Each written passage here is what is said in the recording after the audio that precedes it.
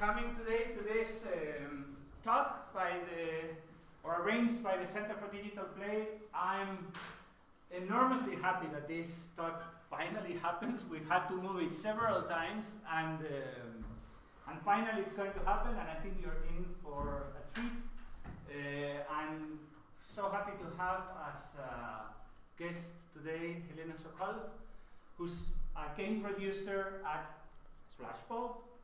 Now I got it right.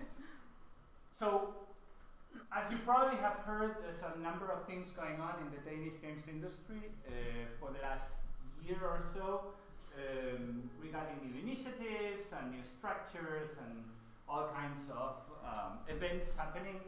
And we like to think and talk about it, and we like to open up our rooms for discussing about these things. And I cannot imagine having a better person to discuss this than Helena, for two reasons. So the first one is that Helena wrote her master's thesis actually studying the games industry, which is a radical concept for many people, going and asking game producers and game developers how their games are produced, made, funded, run. And she probably wrote the first comprehensive understanding of the Danish games industry as an industry that I know of. And after that, you jumped ship from the academic world to the producer world, and that's the second reason why Helena is a voice we need to listen to, because she is a game producer. So her knowledge about how games are made, funded, and distributed is also knowledge on the ground, how these things actually happen, how you have to deal with people, with publishers, with the whole political environment. And there's even a third reason, and that's that she's a founder of the Game Producers Network, an interest organization here in Denmark for game producers. So I am extremely happy that we are going to have the opportunity to listen to you, so I look forward to this talk. Thank you so much. Thank you for the introduction. So welcome everybody, and my presentation is called Back in the Right Horse because I am looking at the political tools that we can use for game industry growth. So we're going to unpack and sort of perspectivize these political tools that we have here in Denmark and in the EU as an overall area. So who am I? Miguel just did a wonderful introduction of me. I have, before I went into the game industry, I had 10 years in arts management where I helped galleries, coordinate events and curate, and I helped artists run their studios. And then I went to CBS, got a Master of Management of Creative Business Processes. It's a long title with lots of fluffiness. But I did, after a while, write my master thesis on an ecosystem analysis of the game industry here in Denmark. And now I've been in the game industry for 3 years, and I'm at Flashball Games right now. So today's agenda is threefold. We've got a very sort of like Slavic going through the tools that we have. So we're going to define the tools. We're going to figure out what are we working with when we talk about political tools. Thereafter, we're going to go into a short history of game initiatives in Denmark. And we're going to sort of have a small comparison to the Nordics because our histories have unfolded differently in our these Nordic countries. And what can we learn from that? And lastly, we're going to talk about the changing political landscape and future challenges for the Danish industry. And why is this interesting at all? Well, I think that policy and government, its interference can impact all aspects of the game industry. How we enter it, to how we distribute games, to what content we can put in games, and how we become successful. To some extent, it really dictates, how people interact with our games. And in this sense, I think that policy and the tools provided are a requirement for us to work with when we talk about how we want to grow a sustainable games industry.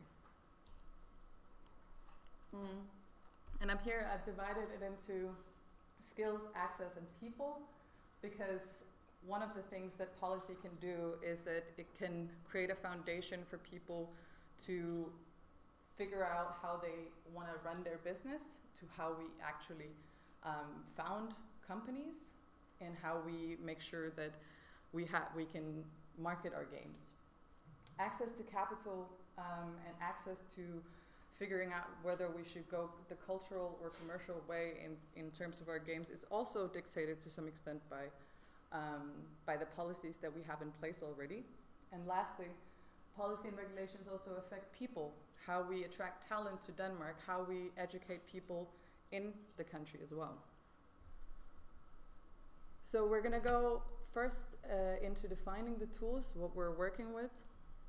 And here we have I divided them up in two types of political instrument.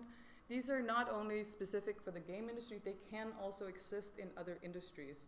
But we do, or Europe has specific types of political instruments for game industry. So we have the direct political tools that we have. I've divided into subsidies and funding, because subsidies are non-repayable grants. So that means that you don't have to pay them back once you get them. Funding is pretty self-explanatory, but there's two types. You know, we have match funding and we have seed funding and loans. And these are repayable, so you need to pay them back after you get them. Indirect political tools also has a type called subsidies, but these subsidies are tax credits and other tax incentives. Then we have incubators and accelerator programs, as well as overall regulations and policies on an EU level, which also impact what we can trade, what we can have of content in our games, how we deal with intellectual property, and so forth. Here we have the direct political tools. The non-repayable, tool is usually what we call cultural support. In Denmark, this means that it's spilordning, and I think 10 different countries in Europe has different kinds of cultural support in some aspect. And one of the big conditions for cultural support is that you have to go through an application to sort of prove that you and your game fulfill a certain amount of requirements. So that can be cultural, historical, it can depend on where are your artists from. Usually there's a language requirement, so if you need spilordning, you will need to make your game in Danish so that it can be distributed in Denmark. Cultural support, an important part of this is that it's bound by de minimis EU directive, and that means that this rule allow exemptions from state aid controls for small aid amounts, up to 200,000 euros to be given out without any kind of basically rules because they have been deemed to not have an impact on competition overall. So the state can give out 200,000 euros per year to without impacting competition. So you're not in direct competition with anybody else. Match funding and loans are not in Denmark specific to games. There are some countries that have specific loans for game companies or specific loans for small, medium enterprises. And match funding is basically the process of the state going like, you have an investor, we can match what they give, but you have to find the investor. Lastly, we have the stage-dependent production support, which the purpose of this is to support game studios in the phases that they need it the most. So usually you have, when you start up a game studio, you're going to need seed funding. When you grow, you can get investing or funding from investors. And you also have something called prototype funding. And prototype funding is not something that has that we have here in Denmark yet, but it's something that more and more European countries are aiming to have, because it's a specific stage at a game studio's life where it's extra risky for them. And actually, most of the prototype funding is usually non-repayable grants. And thereby also, it also is subject to the same kind of application process that cultural support is. So you have to go through a specific set of conditions where sometimes it's cultural and sometimes it has to do with how you set your business up. Match funding, the Danish equivalent of this is EIFO, or Vækstfonden, which is previously named like that. It hasn't been easy for Danish game companies to get Vækstfonden on board, mostly because of missing knowledge within Vækstfonden on how the cultural and creative industries in general work. A third or a fourth direct political tool could be said to be co-productions. It's very often said in, or often used in film. So the process there goes like, they find a director or a light crew or some other employees in another country so that they can say to that national cultural fund, say like, we have some people from your country, we have people in Denmark, we can get money from both countries. This is sort of a unused process for the game industry as far as I know. It's also much more complex if you were to control a production from several places, and you would most likely have to fulfill a lot of conditions to get that kind of funding. So we're not going to talk a lot about if this is correct or this is wrong, that we have cultural support for the game industry. These are some of the arguments in two extremist political philosophies that you can hear when you talk about cultural funding. So on one side, we have the more libertarian political philosophy where they say like, oh, the government and entrepreneurs, they work at different paces. And I would say all of these are technically correct on both sides, because the government works really slowly and entrepreneurs need to work really fast. So when they try to, match up their pace, everybody loses. Subsidy entrepreneurs are less productive. This is an academic theory where subsidy entrepreneurs are people who focus on getting non-repayable grants all the time. So they spend a lot of their time writing applications and they get really good at it, but they're also less productive in the sense that they don't work or produce as much as entrepreneurs in general. Companies must be at least several years old and successful to have a serious impact on job creation.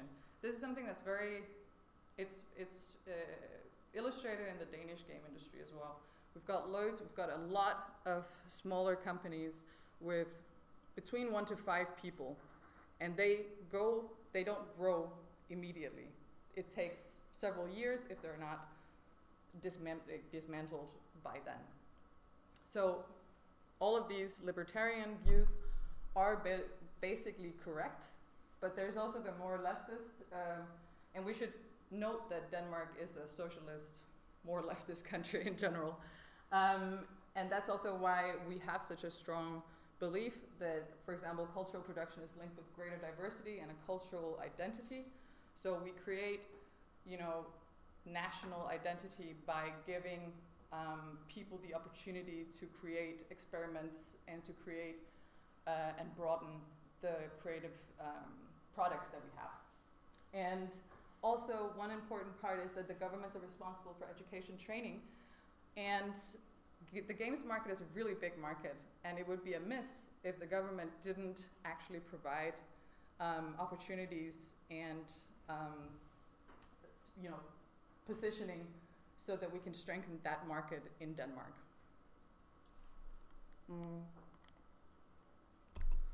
I do think that cultural soft funding has a place in Denmark. and I think it should be in all countries actually, because, and we'll get into that later on as well. Actually, next slide. Because cultural support is a safe space for innovation and experimentation. And direct funding, it acts as an insulator from an otherwise competitive environment where game devs can experiment, innovate within genre, structure, and the way that business models they function, and thereby stretch the foundation and the boundaries for what games can do. And besides that, subsidies, as we've talked about before, they're rarely able to disturb the price competition because the cultural support is fairly low. Cultural support also often keep the money within the country because they go to Danish people making Danish games, or at least go to wages that are Danish. So people spend money in the national or the national market. And it should also be said that as a contrast to this like extremely positive view, cultural support like Spilordning in Denmark at least has had this, we've sometimes considered as the only type of seed funding that we have for small companies to get money even from the beginning. And this has sort of been misinterpreted as steering the game studios in Denmark towards being unsustainable. But if we look at what Spilordning actually does, they're fulfilling their mandate as a cultural support. It's just that because we don't have any other form of seed funding in Denmark, oftentimes people come to Spilordning and say, I would like to start a game company or a game project, and they get steered in the cultural direction rather than a highly commercial direction. So I think that it's important to keep in mind that Spilordning is doing their job as a cultural support fund, and it is important that we have cultural support in Denmark. Now, some regulatory challenges within the cultural support sphere is that one of them is that games are currently not within the general block exemption regulation. That's a really difficult word to say. But basically this allows member states within the EU to bring certain state aid schemes, like Spilordning, into place without going through the normal notification processes in Brussels. Basically, this means that we can't act quickly. Like film is part of this regulation, they can go ahead and not notify Brussels, not go through all of the processes. They can simply put it into place. That's also why there's a lot of film funds in Denmark, as opposed to Spilordning as the only one in Denmark, because it takes a long time to go through Brussels.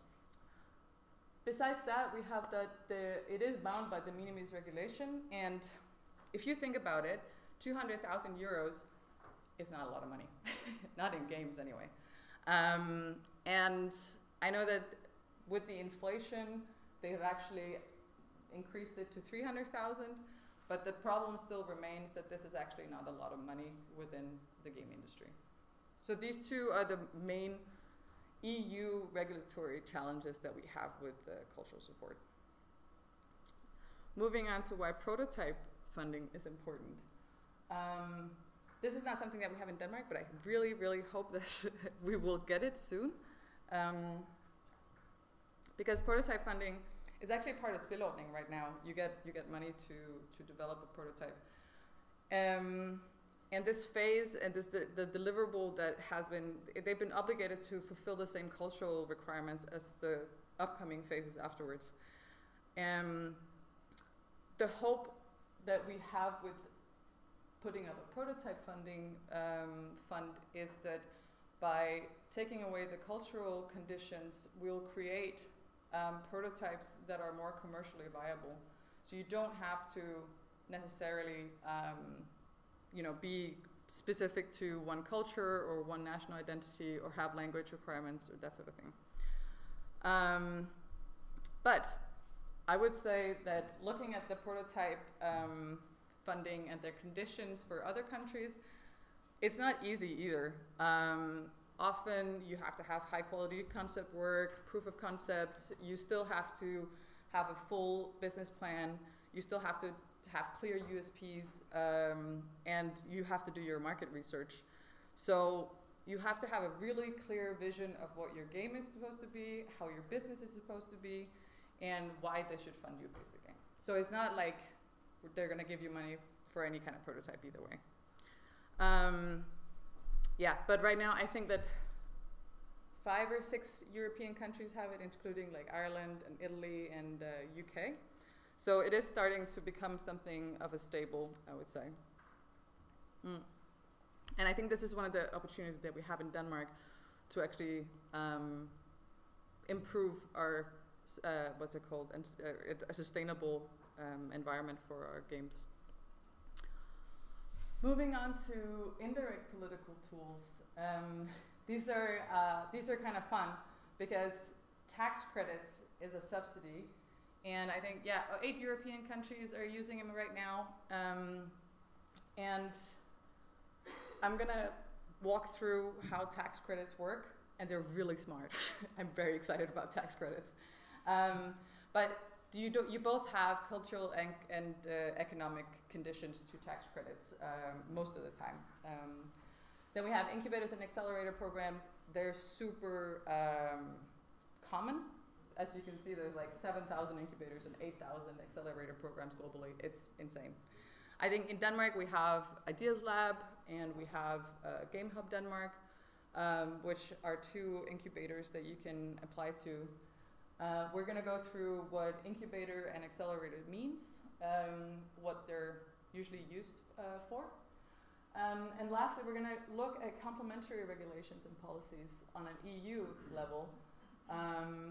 And this is sort of where you have to think outside the game industry, because there's a bunch of different policies that can affect the game industry in Denmark that might not be super obvious, like migration policy, or how long does it take to create a company, how complex is the tax system. All of these things are also reasons for why people can feel it's difficult to set up a game studio or grow here in Denmark. Looking at tax credits and incentives, I found 2 different kinds of tax credits that that UK is actually using. Payable tax credits, I didn't find a lot of examples, so I'm just going to put it up there and say I don't actually understand what it is.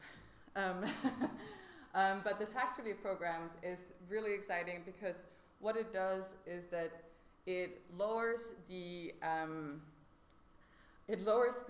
tax liability of a company. So instead of paying, instead of having a full income and you pay tax on that, it actually lowers the liable tax that you have to pay. So it uses tax as a sort of non-direct tool for supporting you. So you pay less money, basically. This is a simplified example of how tax credits work in the UK. And as you can see, you have income 300,000, expenditure 150,000. So technically, without tax, this like tax relief claim, you need to pay taxes on 150,000. In the UK, that's 19% tax. That's 28,500. That's a lot of money. However, the relief claim in the UK is up to 80% of the EEA core expenditure. That means that all the money that you spend within Europe, 80% of that you can take away from your income and you can pay taxes on the rest. So 80% of 150 is 120,000. You minus that from 150 and all you need to pay taxes on next is 30,000. That's only 5,700 crowns. So in that sense, you basically lower the amount of income that you need to pay taxes on. And that means that the state is not giving you money, but you're saving money on taxes. So that's a really, really great way for the government to indirectly support a game studio. It's a lot at 5 o'clock, I know, but but it's actually a really good way because taxes are versatile, and if you look at any kind of funds like spilordning can be drained for money. There's just no more money to give out. But here, taxes, it's not like we run out of taxes or we run out of money in the state for not supporting our game studios. So this is why I think that tax credits is a really, really important thing to look at when we talk about supporting our game studios. Looking at incubators and accelerators. So incubators, as it is mentioned in the name, it's sort of a safe environment where you can grow. Usually this means that you're provided with a space, like a venue, where you can get mentorship, you can sit together with other startups, and it's usually fairly long. It's actually 6 months to 24 months. So you really get to settle down, talk to people. You usually get accounting, complementary services, legal advice. And this is really important for the sort of foundation where you have new companies coming in. A lot of incubators can be found in Sweden, for example. So Sweden, I think they have 5 or 6 incubators along the coast in key areas where they know that the game developers are. And then we have accelerators, which it lies in the name. It's when you already have established yourself, but you need funding to grow. You need investors. You need to get in contact with important people so that you can get funding. And basically, you get to do that for 3 to 6 months, because accelerators are not meant for you to settle down and chillax and grow and be slow and stuff like that. It's basically where you go in, you talk to different people, you learn how to pitch, you learn how to network, you get to know where you want to go when you need funding, and then it's out. So, and recent studies have shown that entrepreneurs with a high level of education will get more out of these. So I'm not sure why, but this is it's new research showing that. When we talk about incubators, I have sometimes mixed feelings about them. The good part of it is that it can really bring people together. You can network with other people. You can hear about their challenges. You can learn from each other. You can also get a mentor within the industry, and you can lend. A lot of it is also lending credibility to the company by saying, I'm part of this incubator. You can trust that I'm serious about what I'm doing.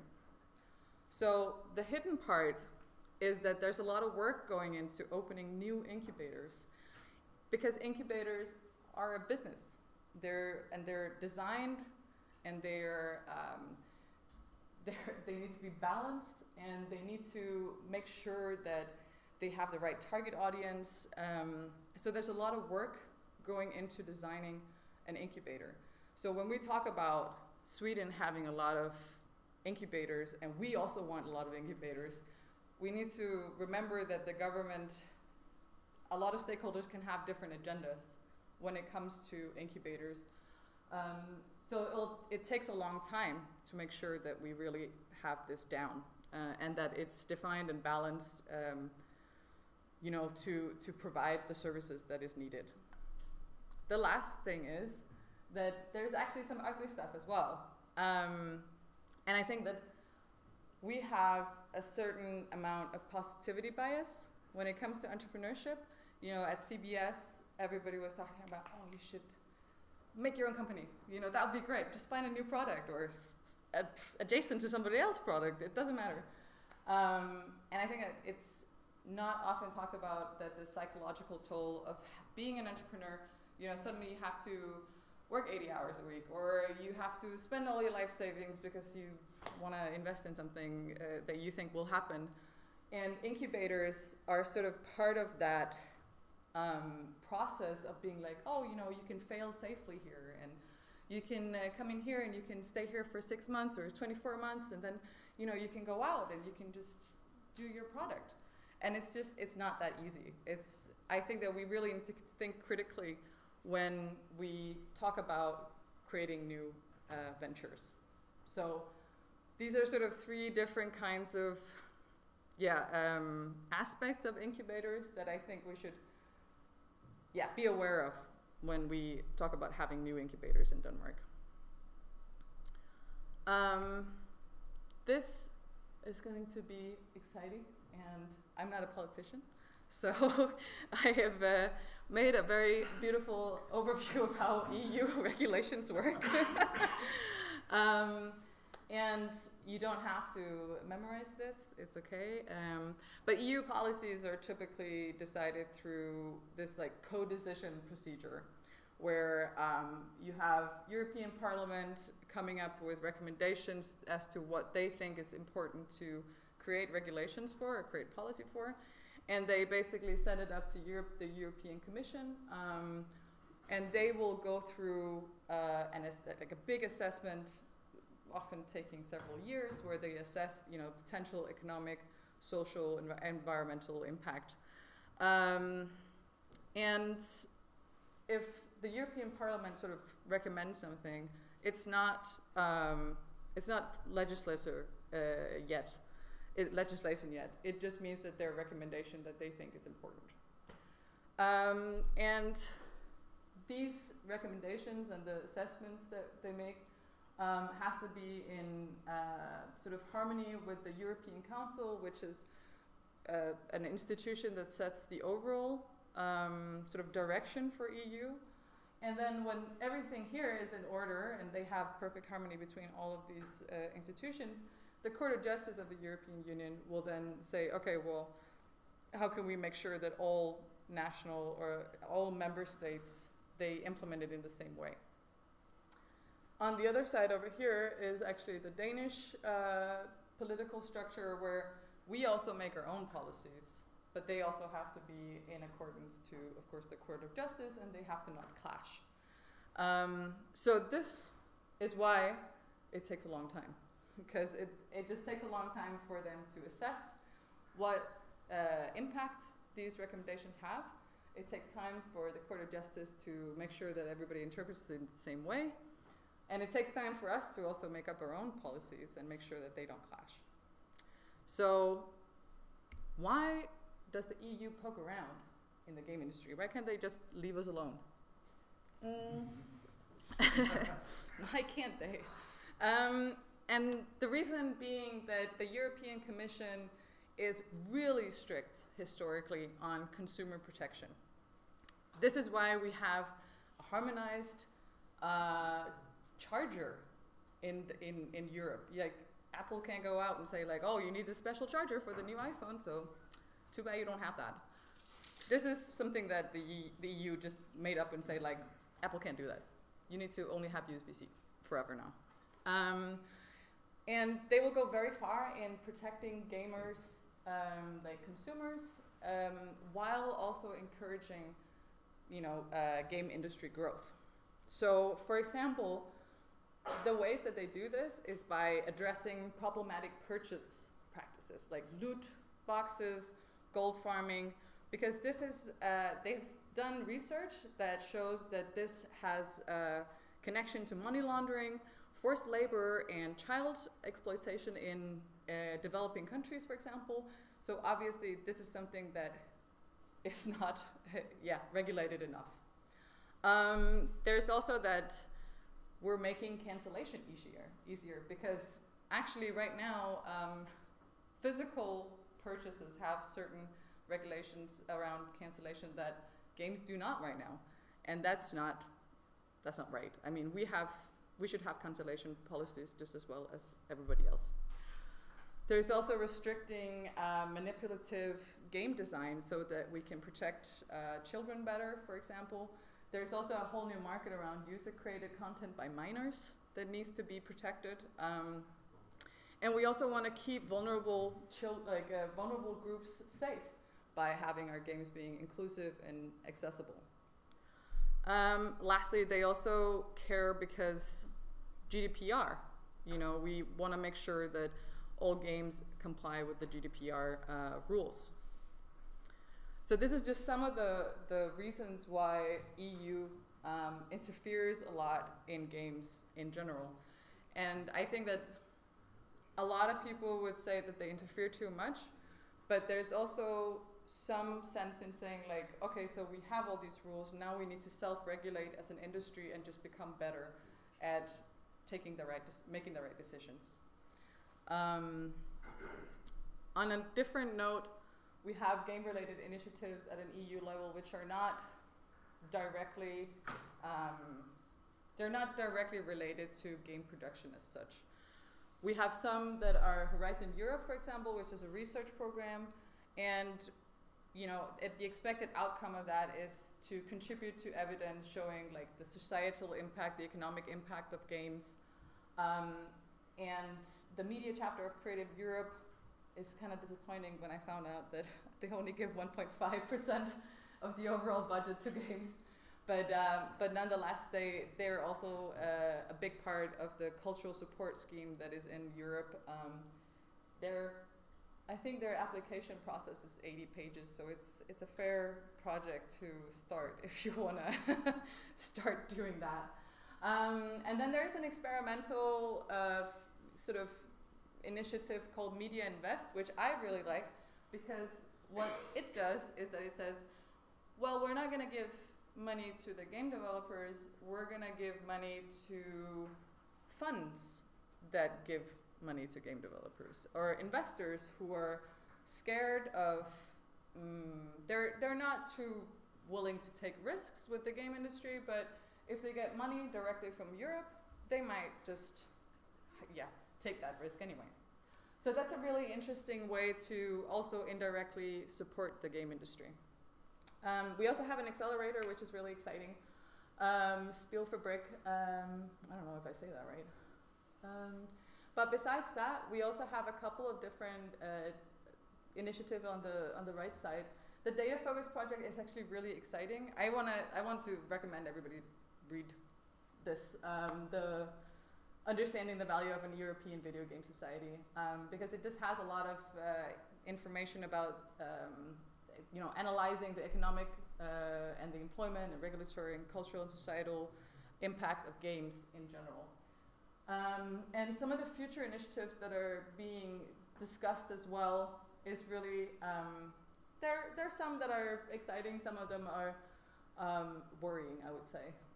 So you have this internship grant, good for attracting talent to Europe, a video game observatory to sort of make sure that all the stakeholders and all of the people in games have harmonized data for when they make decisions. So that's also a really good way to, do archival and do, in general, just have all the information harmonized. The European Video Game Academy is an initiative to promote video games that are showcasing European values, which rang a bell, and I was like, what is European video games? I don't know, like, who decides that? Who decides what is European video games? They had an example where, like, Assassin's Creed was showing, like, Italian architecture, and I was like, what? Okay, but fine. So there's some difficulties in figuring out, okay, so who decides what makes a European video game European as such? Are there even, is Assassin's Creed European when it's produced in Canada? All of these questions need to be asked, of course. I would also say one of the things that I'm interested in knowing the future of is the Creative Europe applications, because I think at this point in time, with ChatGPT being such a prevalent tool, I could imagine a future where we use ChatGPT to write our applications and Creative Europe uses AI to read them. It'll be a nice AI conversation between the two. So I think that sooner or later they'll have to figure out what they want to do with this 80-page application process. But yeah, this is actually sort of an overview of some of the issues that we sort of have when we talk about non-game related policies. So for example, is it easy to move to Denmark? Not particularly, as far as I've heard. Is it easy to start a business? Also not. But these are some of the problems that we have that can bring about these results. So if we make it easier to move to a country, we will get more international talent. If we make it easier to start a business, we have lower barriers to entry. All of these things are basically policies and regulations that can come, that can also benefit all other industries, really. But in particular, the game industry, we should have these thoughts and these reflections when we talk about non-game policies. One of the things that, like these are, almost all of them are taken from Neo Games in Finland. They did a big policy recommendation in 2009 to support a long-term strategy. And I think that this is something that we should also do for Denmark. We should go say, okay, so this is not even games related. Like, we just want better, we want to understand your tax system better. Can you make it easier to understand your tax system? Or can you make it easier for our children to, if we move to Denmark, can you, make sure they go to school? And can we make sure that they also learn how to code? That sort of thing will not only help the game industry, it will also help everybody else, really. Yep, so I wanna bring up two national cases that I found really interesting. Usually when you think about Holland, you don't think about their massive game industry. But actually they have a massive game industry. They just have it within edu-games. So they make edu-games for hospitals, military, all kinds of government institutions, really. And the government early on saw the potential in this, and they started pouring money into their budget for this. And because of the early interest, they also started having educations that are specifically for making sure that we have game developers who are educated. And as you can see, in 2012, we had 20 colleges and universities that offered game-related education and courses. This is for a small country, almost the same size as Denmark. And it's really interesting to just see how their story sort of came about from an entirely different perspective than what ours did. Like, I think in many countries, games are seen as something like entertainment. It's something for kids. It's something that you do for fun or for escapism. But Holland went around and saw it as a major opportunity to educate their military, their hospitals, their schools, everything, all sort of levels of society could benefit from games. And they also enjoy a really well organized subsidy landscape. Their website is incredibly easy to use, and you can just find the information that you need really, really fast. And they have this sort of almost research-based or academic look at how they see the landscape. So you have industry, like the developers, creators and publishers, and the next level is education and research. You have enablers, channels, and beneficiaries. So they have a really sort of well-organized structure on how to understand games and what games can do for Holland. So that's a really, I never thought about this, but Holland is a really well, educated and really successful industry. The next industry is a bit of a new one. So it's Poland, and Poland is sort of, they grew a lot as an outsourcing service within PC and mobile, and they're experiencing a lot of the same growing pains as any new industry would. Lack of talent within programming. Their universities are not equipped to sort of handle the interest right now. And I would say like 2018, they had 160 companies, and and today it's 494 companies, and they employ like 15,000 people. It's extremely high growth in Poland right now. And they also have one of the highest percentages of women working in the industry, which is 24%. So that's a really, it's a really big industry in Poland. They also are an example of the importance of having well-established migration policies, because they experienced throughout the last, since 2016, a large influx of immigrants from, among other, Ukraine, Lugansk, what was the third?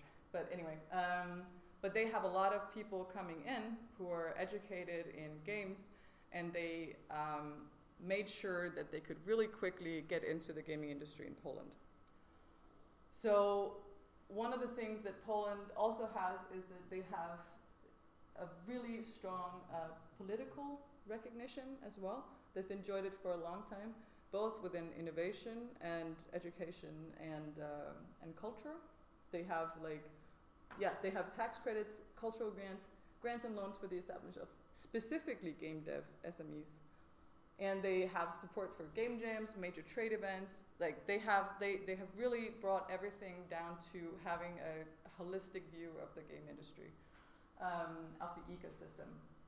And they also focus a lot on the commercialization of games. So they make very, at least what I could read, they make horror, they make simulation, and they make retro shooters and city builders. And that's highest grossing genres on Steam. Like they just went for it. These are the genres that make money, we're gonna make those.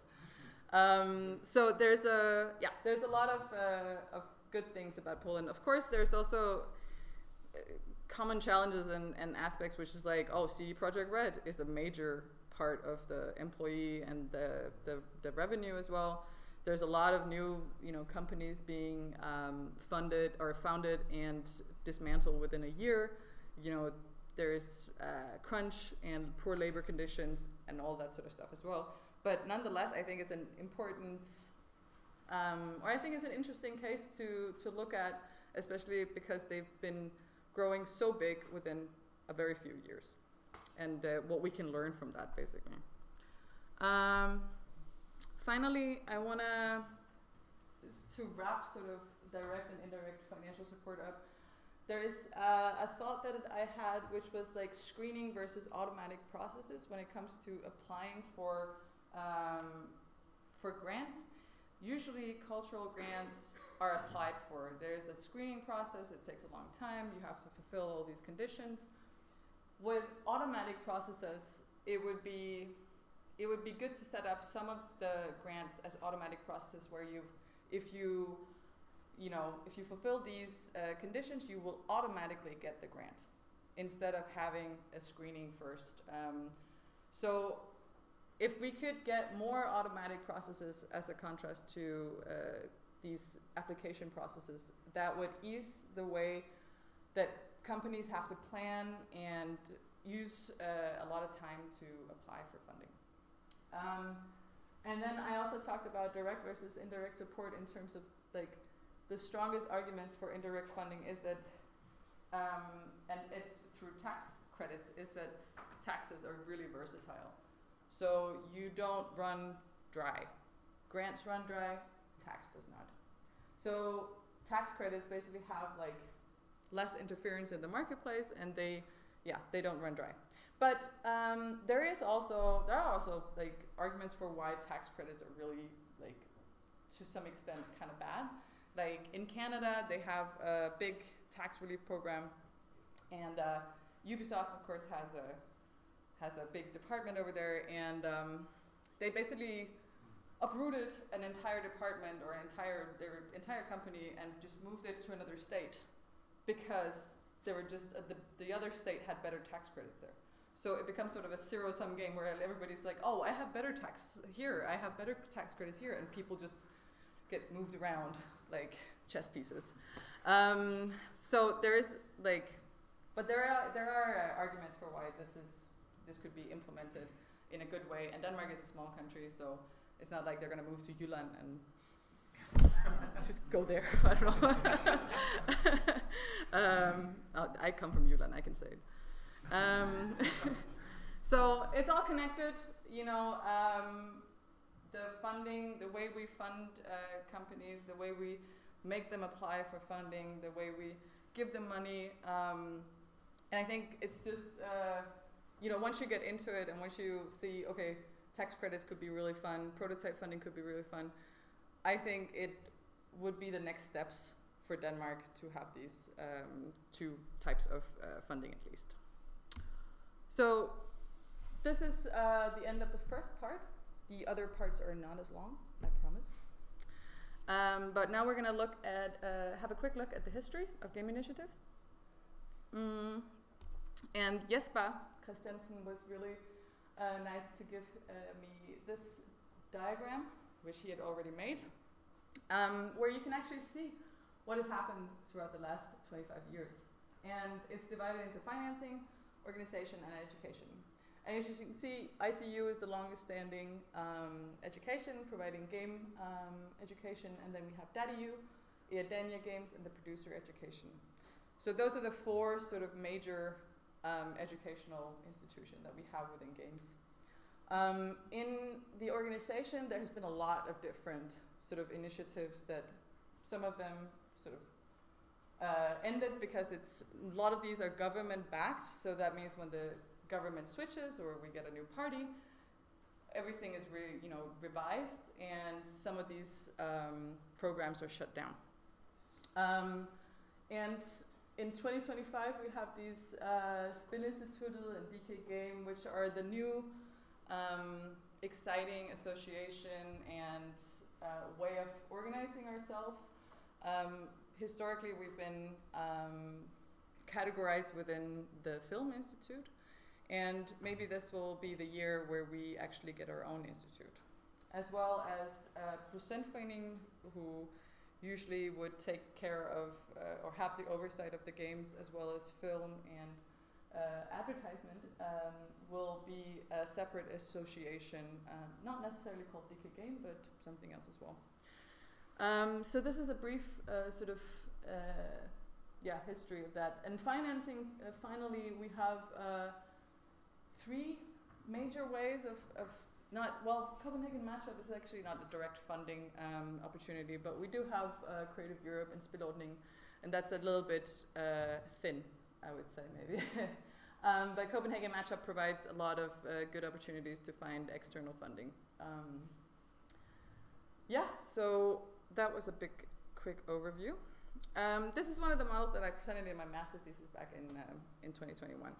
I would say some of the information, like Ideas Lab, is missing, so it's a little bit out of date, but it still illustrates the challenge that we have here in Denmark fairly well. As you can see on the left side, we have from small to large. The content of the triangle sort of relates to what kind of events or initiatives would you like to see. So when you're small, you want to attract talent, you want to have a community, you want to have a network. As you grow bigger, you want to have CVRs, you want to figure out how to create your company. You want to make sure that you have a proof of concept. And in the last part of the top part there, we have mentoring, investment, and growth. And some of the things that the initiatives that are currently here is like, you have Match Copenhagen, you have Game Hub Denmark. For the top part, you have growing games, road to funding, and some startup programs, and then you have Spilbar at the bottom. So there are events and initiatives for these different phases, but for example, something like Solid, which was a program for, it was basically like learning how to pitch. It was like an accelerator program that Vision Denmark had, was closed down, unfortunately, and which is really sad because it was actually one of the ones that made a lot of sense to the Danish game industry. On the right side here, we have funding initiatives, and we go from sort of low to high amount of support. And what we have here is an entirely small, empty part of the triangle, which is seed funding. We don't have any seed funding in Denmark. What we have in the middle is DFI, which is only cultural, Innovationsfonden, which is only tech. And then we have Statens Kunstfond to some extent, which has just opened up to games. But that is only individuals, and it has a very high sort of artistic conditions. Lastly, we have two big investors, which is Eiffel and Nordic Games. But they don't invest in small companies. This is growth that they're looking for, basically. So as you can see, we are missing financial support and business mentoring for game companies in general. Looking at Finland, Sweden, and Norway. Why do we even look at them? I don't know either. No, but several academic articles have actually been written about the game industries in Finland, Sweden, and Norway. And a lot of it is mapping out the origins of their game industries through demo scene, through access to technology, and through their different initiatives within how they organize themselves. And I think that the fact that they're looking inwards and they're studying their own history, their own origins, it enables them to look forward in an entirely new way. And we haven't really done that in Denmark very much. We haven't really looked at our industry the last 25 years and thought, okay, so these policies were implemented here and we saw that growth and this happened, but why? Well, how are these all connected? And I think that merging their research, academic research, with their commercial activity to understand their own history has really, they are informing about their own industry, but also teaching themselves about how to sustain it. And lastly, it also shows them how other people look at them. It impacts how other people look at them. So if they have a lot of research and they say oh, look at how successful we are. We're look at all these comparative studies that we've made and look at all the demo scene activity that we've had. Denmark looks at them and be like, oh shit, we want to be part of that cool club as well. So we're gonna show what we got here of similarities and differences. So, similarities, we are all small open democracies, usually small domestic markets. We're not huge exporters of products. We are welfare state policies, so we're tax-based. We've got wage synchronization, which is how responsive our wages are to the labor demand. So it's not like our wages go wildly up and down according to how much labor demand there is. We have either state intervention or neoliberalist influences. So except Sweden, basically, the government tends to play a strong role in how industries are formed. We are neoliberalist in the sense that there are some pull towards the individual taking more responsibility for their own uncertainty and their own successes. Also, not in Sweden, political incentives towards the media and cultural sphere. I don't think that Sweden has taken a lot of interest in supporting cultural or creative industries up until now. I think that now they're starting to think about how they want to support them. In Finland and Sweden particularly, there was a lot of demo scene activity. People just getting together, coding a lot, hacking games, learning how to develop games, and harmonization with EU except Norway. So differences historically has been that Finland and Sweden has been really strong information technology sectors. So they had, from a really early start, they had Tekis, which was this governmental innovation institution that just poured money into telephones and infrastructure to make sure that Finland was in front of everything. And Sweden, of course, also was somewhat like that with Nokia. So there is sort of a power couple of resources. And I think that Sweden and Finland were better at seeing opportunities when they arose. So they had this quicker utilization of non-proprietary system. They had their telephone industries, and they saw this is a way to distribute games. And they saw that really early on. So Sweden and Finland has had more sort of neoliberalist approaches, focusing a lot on innovation, focusing a lot on making sure that their businesses were solidly founded, so that people learned about how to do good business. And I think Norway had a more protectionist approach, because they they have kind of like Denmark. They have their game industry is folded into NFI, the Norwegian Film Institute, but they do give a lot of money. They give like, I don't know, 45 million a year. It's a lot of money because they're rich.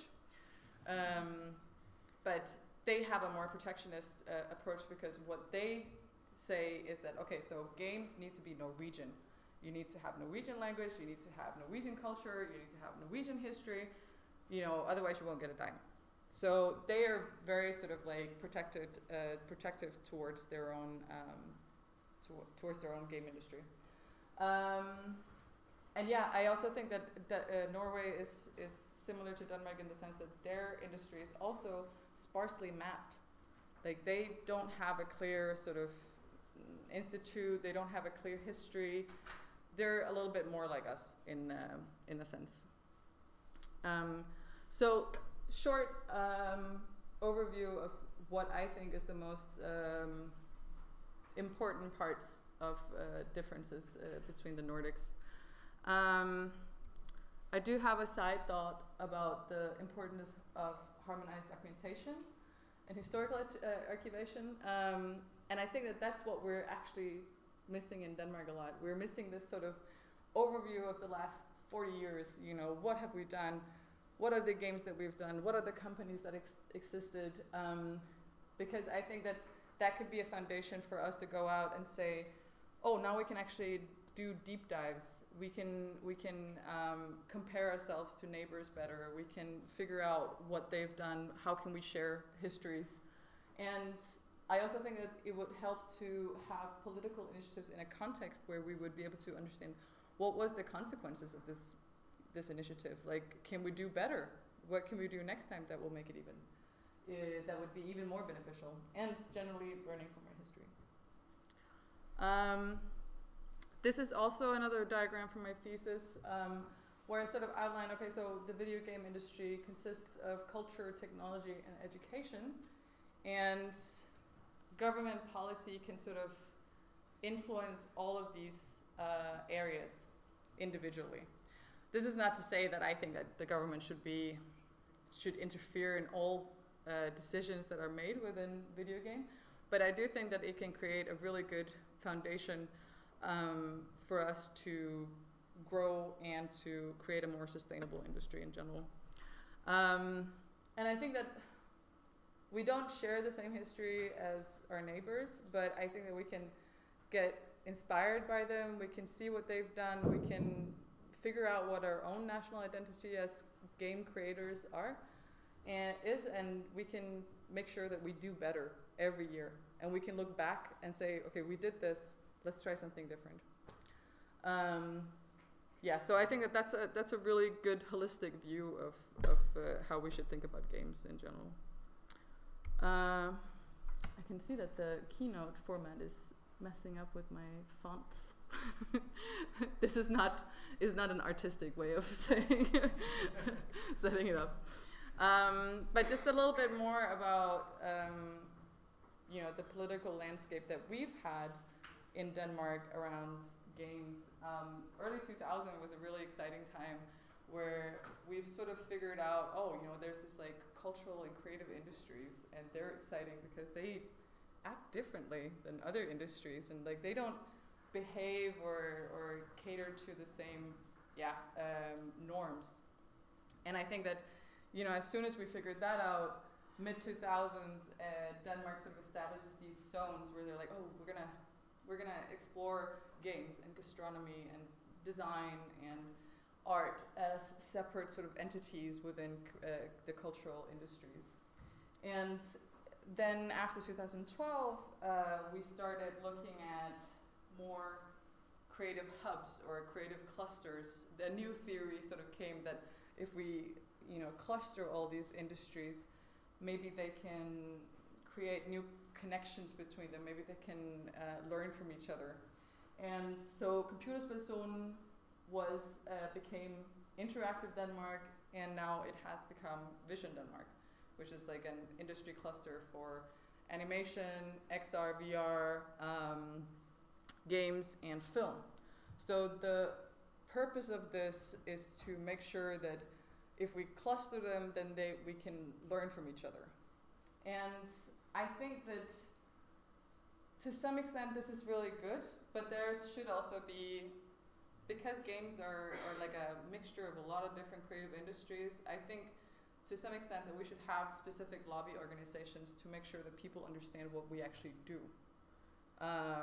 So I think that that's a really important part, and a very few specific organizations have actually done this over the last couple of years. But this might change with Procentforeningen letting go of their oversight of games and actually giving it over to a new, yet unnamed association. It's also important to note that the game industry is in the context of neoliberalism, and this is sort of abstract, but neoliberalism in general means sort of that you are responsible for your own success, you're responsible for your own health, you have increased uncertainty and risk placed on you as a person, rather than the government coming in and alleviating some of these issues, basically. And so the neoliberalist tendencies is to sort of remove government interference. So we have these welfare policies. Oh, we can't have welfare policies. People should be paying for their own benefits. And creative policies in a government context are sort of driven by desire for the governments to show, oh, we're successful in these industries, and thereby also pushing towards a sort of dismantling of the government support system. So we say, okay, so the government should support them, but they should eventually become, an industry of their own to have their own risks. And there's also the second part of it, which is the labor conditions within creative industries has long known to be precarious. You have crunch, you have long hours, you have sexual harassment. All of these things are prevalent in creative industries. And I think that what Nyborg and Declos says, the rise of creative industries may thus help to discipline a new generation into a neoliberal mode of working and a docile population.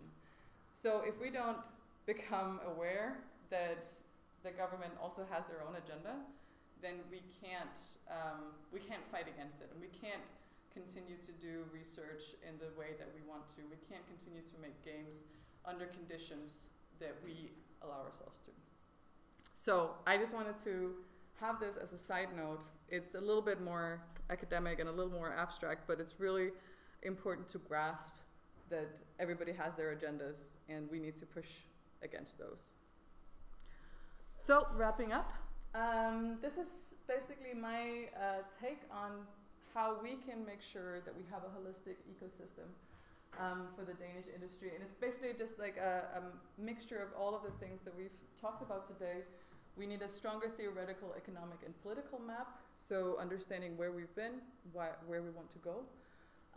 A long-term strategy for funding and supporting all stages of a game company. So we have prototype funding, seed funding, and growth funding. Complementary policies and initiatives like the ones that Neo Games in Finland actually provided. So how can we make sure that all aspects that are non-game related also become easier for people? Stronger public-private partnerships between institutions and government and the industry itself. And I also want to say that I want to have a documentation and national archive of the Danish game industry. It's so important. I think that we can't only have one person in the Danish Royal Library collecting games. We need to have a stronger foundation for the decisions that we are going to make over the next couple of years. And that's it. Thanks for listening.